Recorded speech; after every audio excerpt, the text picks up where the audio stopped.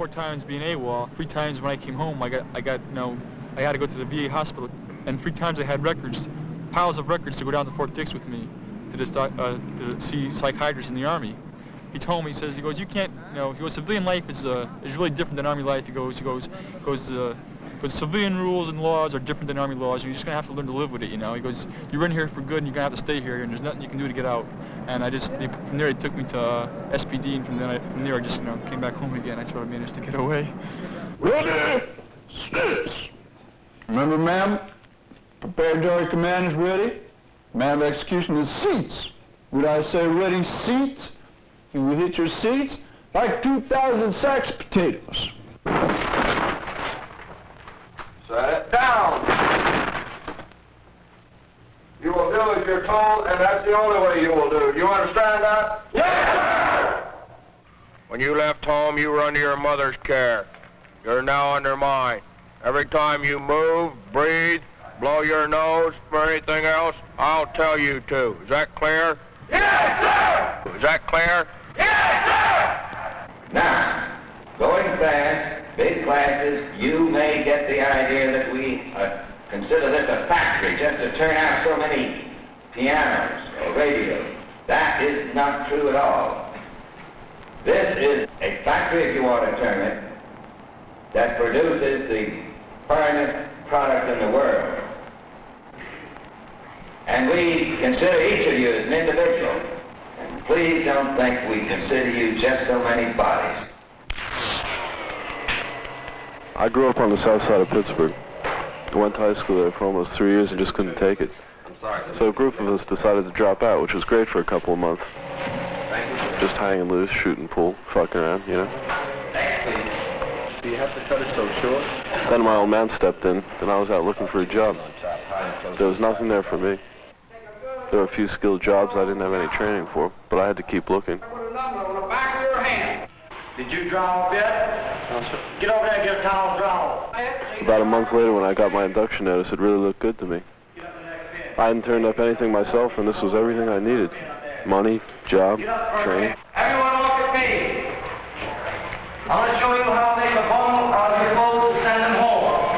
You will send everything home that is in your bed. When you have that done, you take your shoes and put them down next to the cot. Then you roll it up tight and tie it up with your belt. Is that clear? Well, la-di-da. This afternoon, you dropped your rifle. Yes, sir. You had to drop it, huh? No, sir. What do you mean, no, sir? You did, didn't you? Yes, sir. Are you calling me a liar? No, sir. Why did you have to drop it? I don't know, sir. Get out of here. Aye, sir. Get, move. My rifle without me is useless. Without my rifle, I am useless. Get in there and make a 5-minute head call. First squad, get in the head. Get out for push-ups. Get out for push-ups. Get out. Get on your feet. Get out. One. Everybody will do them, people. Everybody will do them. One. Keep his back straight. Two. If any of you have any burning sensation in the eyes, your protective mask is not in good working order. Remove your mask. Oh, my eyes. Don't worry about it, man. You got your M50 ointment, which you can take out, and you rub it on your skin and your face, and maybe under your protective mask, but don't take your protective mask off. I mean, if you got a shot of the deadly mustard gas in your face, and you take your M60 mask off to put your M50 ointment on your face, you'll die! Right. If you do take your M60 mask off, it's marks next to me, gentlemen. Like my mind is just one blank, I'm going, and I don't care. I don't care what happens.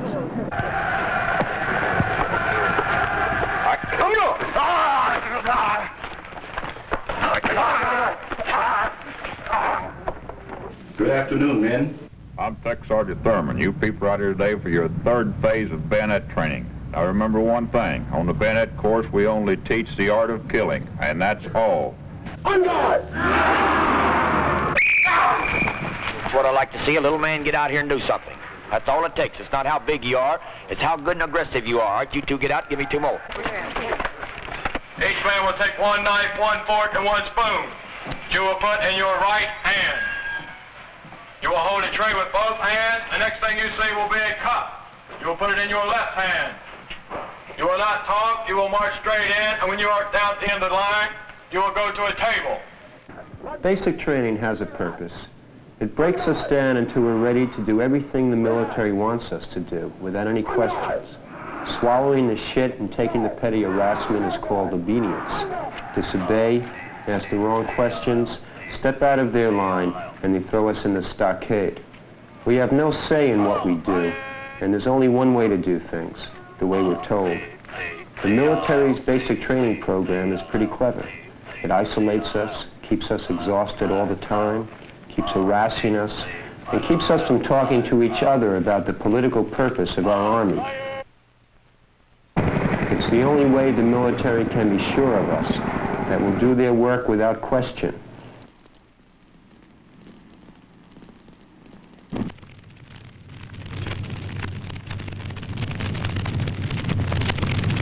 The military says we are in Vietnam at the request of their government to defend it from aggression from the north.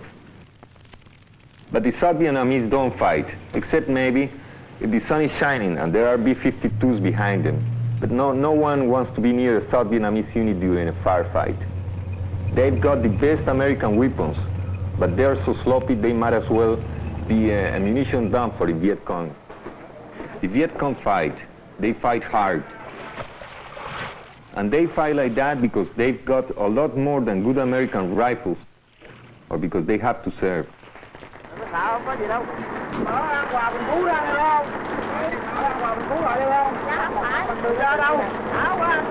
Fight like that because you know why you are fighting, because you believe in it. The Viet Cong are fighting for the right of the Vietnamese people to run their own country.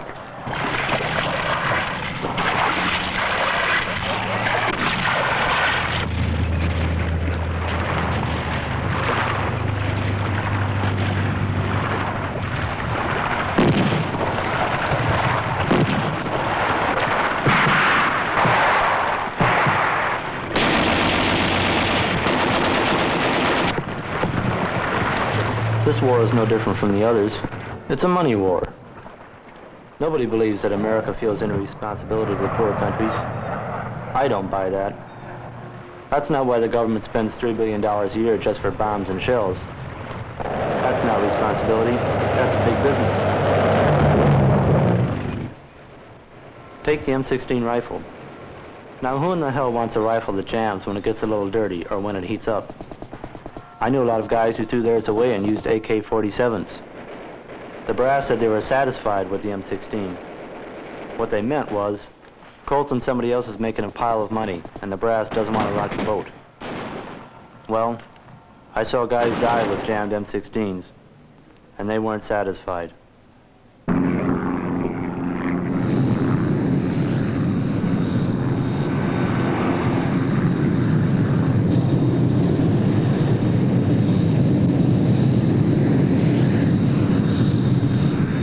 There are about 100 B-52s serving Nam, and each of them costs the people around $8 million. And every time it drops a full load, there's another 60 grand.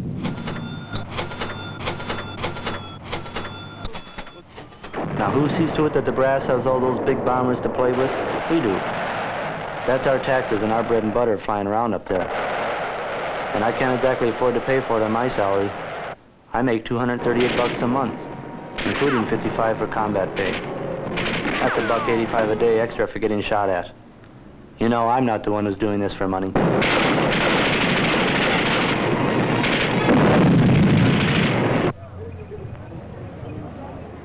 The officers are the only ones who've got it made.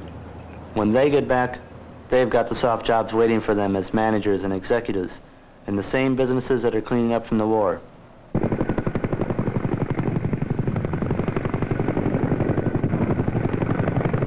We're the Army, not the officers. We're the ones who've got to face Charlie on the battlefield while the brass brings up the rear.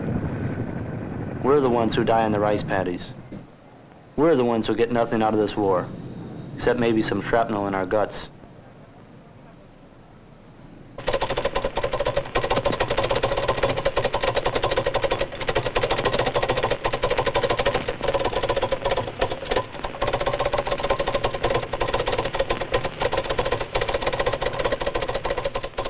Vietnam is only a small part of a world market.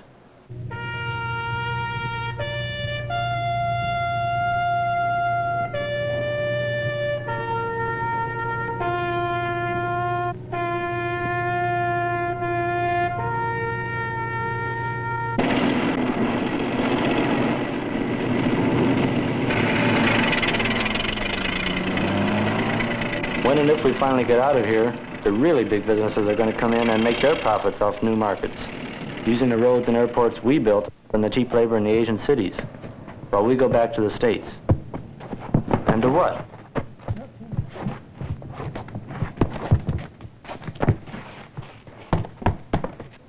What kind of job have we been trained for? A cop?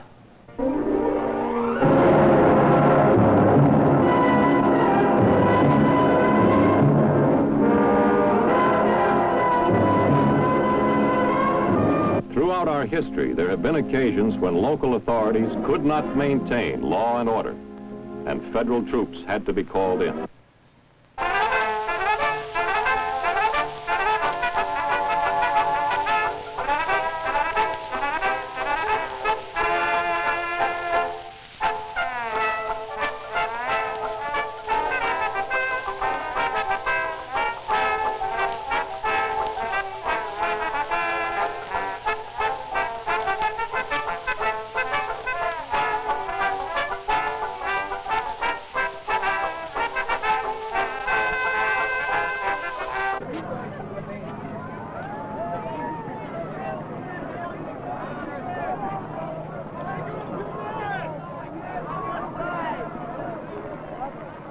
I've got no business in Vietnam, and I've got even less business marching in this city. See, they want me to move against people who are learning how this society works to keep them down.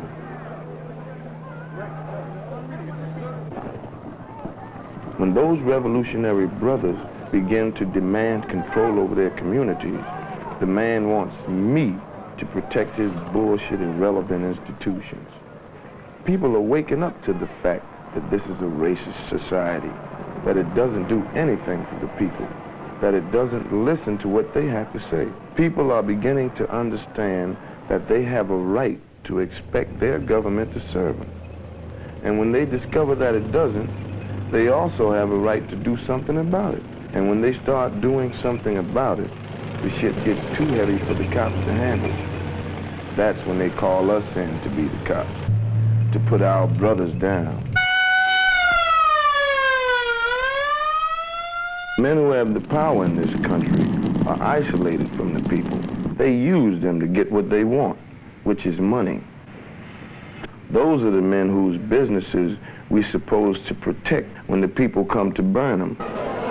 Nobody is about to ask us whether we think we should be there. We are ordered in there, used like a club to keep the people quiet. And we know whose hands are swinging that club. The same big businessmen who use the army to open up markets around the world. These are the guys who need the cops and the soldiers. People are waking up to the fact that they're going to have to fight for what they want. And as more people wake up, the man is going to be looking for bigger and bigger clubs until the whole fucking country becomes one-armed camp.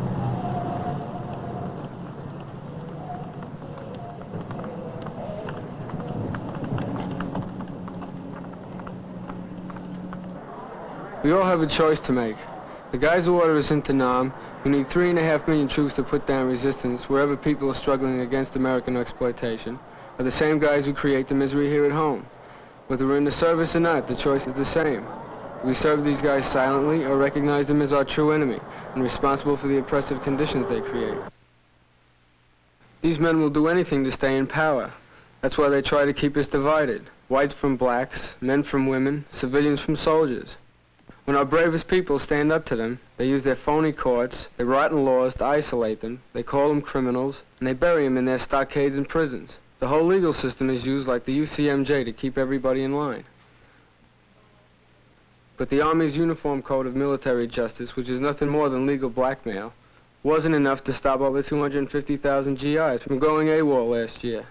A congressional group has voted to bring contempt of Congress charges. We can pretend we don't have a choice, but we'll end up doing guard duty over our brothers in the pound. More and more of us are standing together against the brass. We're not alone.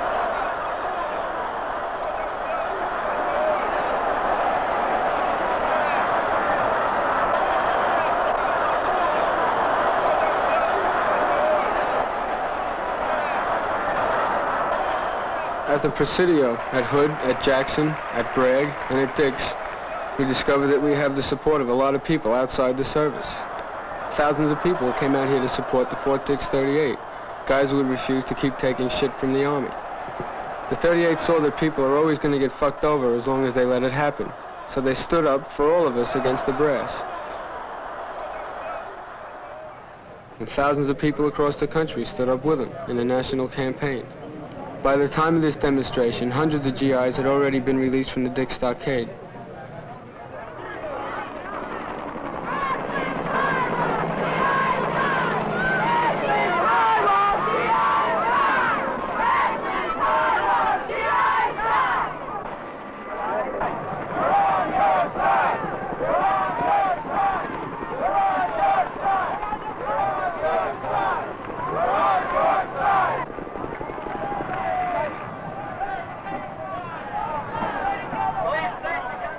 The brass is uptight.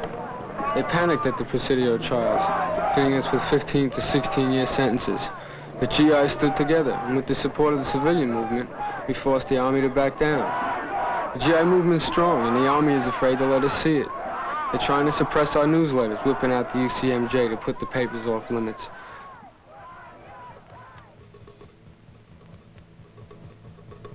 People are finding out how all their different struggles are actually the same fight against the same men. Black and Latin people are fighting in their communities. Poor miners in Appalachia, steel, auto, and transportation workers in every big city are striking against their bosses, and even against their own unions. College students are fighting against the Army and big business who control their universities. High school students are fed up with being humiliated and held for 4 years. The G.I.s fight is part of these struggles.